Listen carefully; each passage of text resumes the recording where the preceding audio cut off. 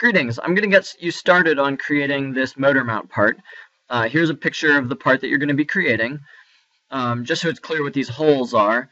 The motor itself will sit approximately right there. These two holes are for the 440 mounting screws. This little hole is for the little plastic nubbin that's attached to the motor, and then this is where the output shaft will stick through. These two holes are for the steel right angle brackets that are going to attach it to the rest of your board. Okay, so I hope you can see this is a pretty simple part. You're just going to have the difference of a cube with a couple cylinders for your holes. The only important thing, obviously, is that everything be the right size and the right place. So let me get you started in the right way here. I'm going to create a new document. And even though the picture is still there, that thing is actually gone now. So let's just verify that I have a new document going.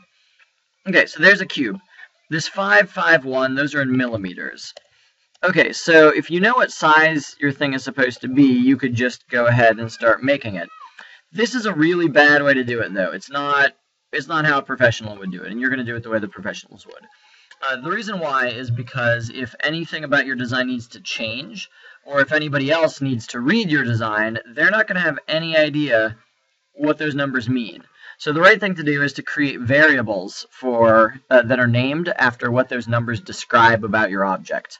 So we're going to have a mount width, which is going to be some number of millimeters. We'll have a mount height.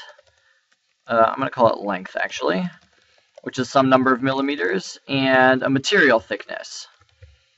And then you can define your cube using those variables instead of numbers. And now everybody can see what's happening. And also, if you need to change like your material thickness, for example, it's really easy because you just change it where the variable is defined there at the top. Okay, so how large should we make this thing? I may or may not have told you that we had chosen 1.5 inches by 1.5 inches. But remember, all these things are in millimeters. So you could look up a conversion factor. Google will do unit conversions for you if you want. So 1.5 inches in millimeters. And here it says 38.1 millimeters.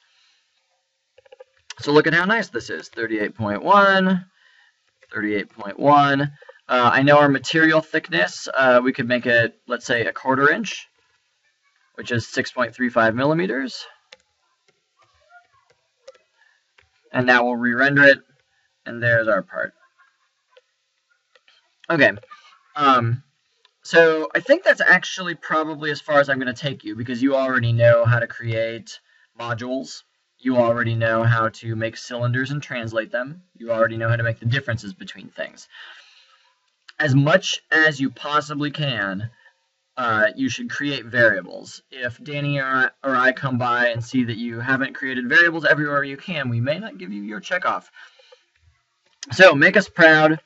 If you're not sure what sizes the holes should be, so you have, like, for example, mounting screw hole radius, something like that, you can ask us and we can tell you what radius the hole should be.